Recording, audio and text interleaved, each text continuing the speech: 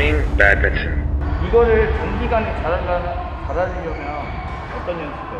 단기간에 잘하겠다. 단기간에는 기본적인 스윙은 알아야 될 것이고 내 팔 길이, 라켓 길이를 다 알고 있어야지. 그러니까 이 범위 안에는 절대 들어오면 안 돼, 볼이. 이 정도의 범위 안에 내 팔 길이하고 라켓 길이가 이 정도야. 그럼 이 범위 안에 들어오면 어떻게 돼? 이 상태에 볼 치게 된단 말이야. 그러면 힘들어지겠지. 어?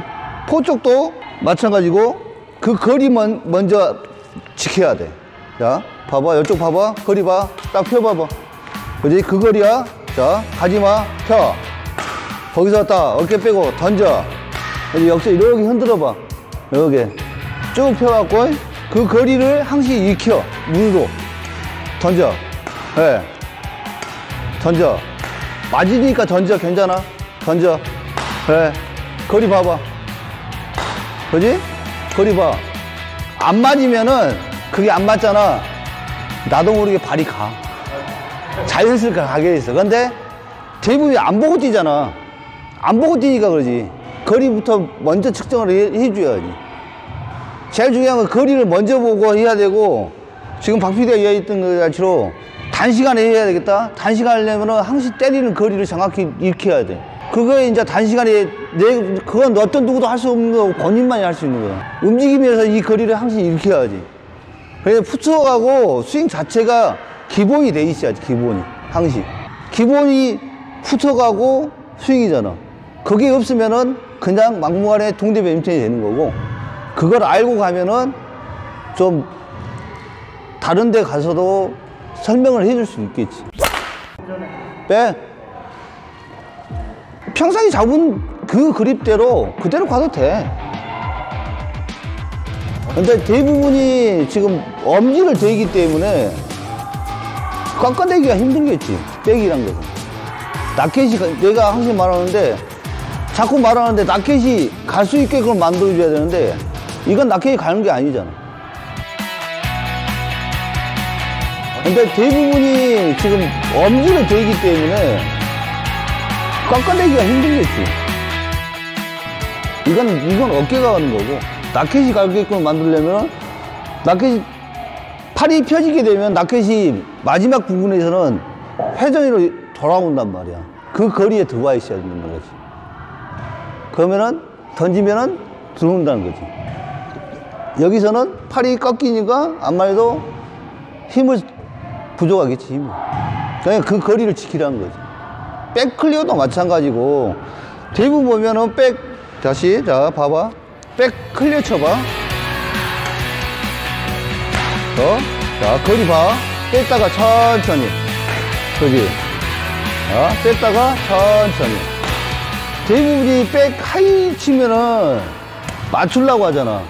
이것도 마찬가지야. 거리 보고 있다가 톡 던지면은 나가는데, 이걸 가지고 세게 쳐야 된다고 생각한다면, 내가 백을 못 치니까 더 세게, 더 강하게 쳐야 된다 생각을. 볼이란 것은 100이 오면 100만 주면 가.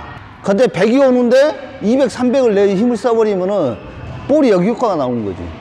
100이 들어오면 100만 주면 되는 거야. 야, 이게 50이야. 그럼 50만 줘. 어? 힘은 50만 줘 봐봐.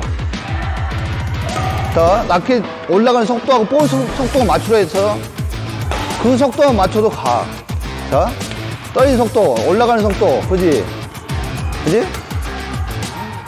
결국에는 볼 스피드를 일으켜야 되는 거야. 내 눈에 볼 스피드가 익혀 있어야 되는데, 100이 날라오는데 20 가면은 밀리는 거고, 100이 오는데 200, 300 가면은 어떻게 돼?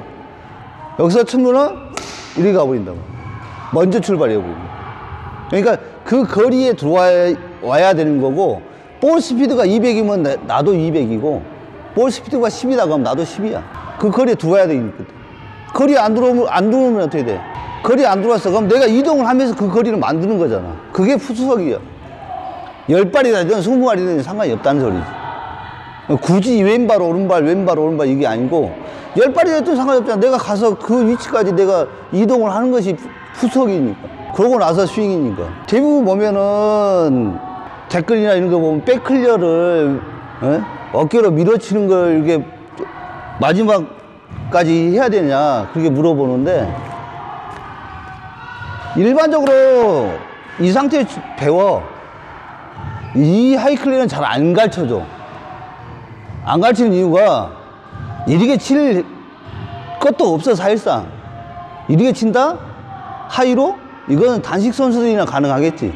거의 대부분이 포 쪽에서 백 쪽으로 뛰어가며 친단 말이야. 그러면은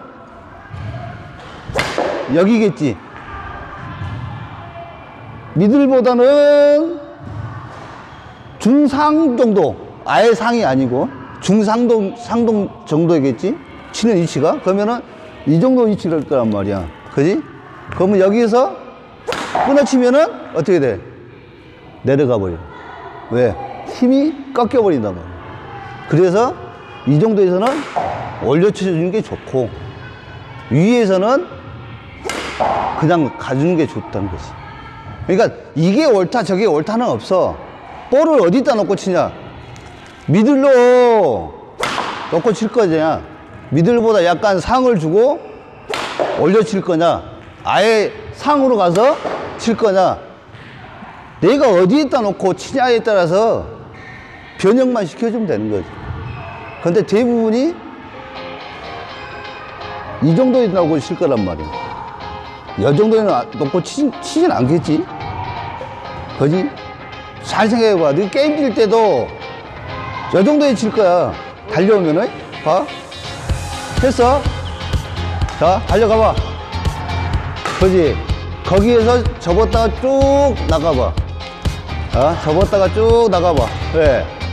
그게 이제 중상 정도 되는 위치고, 상이란 것은 뭐야?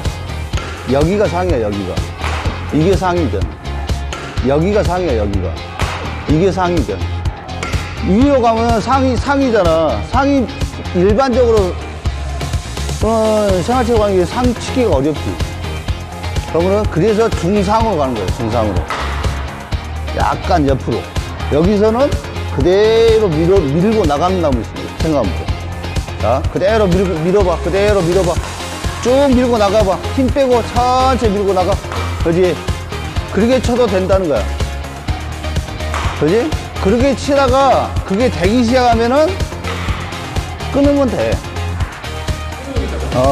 그게 100개 중에 90개가 그 정도 나온다. 그러면은 끊어도 돼. 내 스윙을 알고 있다는 소리야, 그러면. 내 스윙이 이렇게 나갔는데, 이게 100개 쳤는데 똑같은 스윙을 똑같이 할 수 있었어. 90개 정도도. 그러면은 여기서 끊어도 나가. 힘을 쓸 줄 안다는 소리인데. 내 스윙이 어디까지 나가고 어떻게 내릴 수 있다는 걸 자신이 있기 때문에 그건 끊어도 돼. 근데 그게 안 된다. 100개 중에 뭐 10개를 생각하면은 10개 중에 뭐 5개 나왔다. 하지 마. 그냥 그대로 가. 쭉 밀고 가, 그냥. 쭉 밀고 가. 그지? 그게 낫다는 거지. 안 그러면 다치지, 잘못하면. 그게 100개 중에, 10개 중에 9개, 10개가 나온다면은 내 스윙을 아니까 내 스윙 자체를 내 힘하고 다 분산시킬 수 있으니까 끊어쳐도 가능하다는 거지. 뭐 큰 건 없어. 뭐 이게 왜 이러냐, 저게 왜. 어떤 게 옳다고는 정답은 없어. 내 몸에 맞게 스윙하는 거고 내 몸에 맞게 맞춰내는 거지. 그걸 누가 옳다고, 이게 뭐 수학 정석도 아니고, 수학도 뭐 앞으로 푸나 뒤로 푸나 뭐 3만 나오면 뭐 정답 아니야? 그거잖아. 이것도 마찬가지야. 배드민턴도 이게 정석이다 이래갖고 이렇게 나와 있는 게 없잖아.